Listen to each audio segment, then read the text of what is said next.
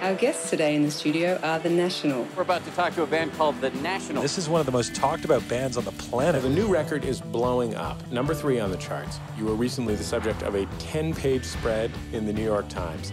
The Times piece mentions you guys are a band of brothers, but then there's you, Matt. You're the guy in the band who doesn't have a brother. I do have a brother. He's more of a metalhead. He thinks indie rock's pretentious bullshit. 2 weeks ago, Matt called. He asked if I wanted to go on tour and be a roadie. I'm taking a camera along to make a documentary on the band. I had no idea you'd never been to Europe. Welcome to Paris.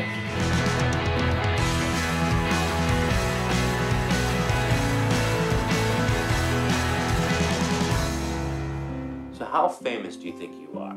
That's okay.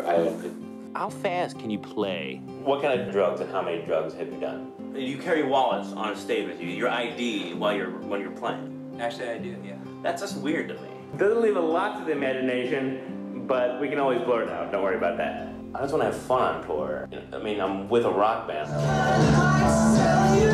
You just need to be careful about not partying. You're not a band member. You're a crew member. I feel like the only reason why he thinks I'm on tour is because I'm your brother.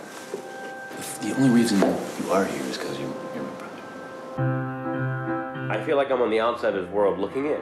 I don't even know what I'm doing here. I think Matt has gone from working a job to being a rock star, and so it's like there's a shift there. Do you have any kind of organization and plan for this film? You need to complete something. You always want to quit things. Do you think I'll be a movie maker? No! Do you think I will be dating a hot movie star someday? No way! I just want to make something good for him as well as myself.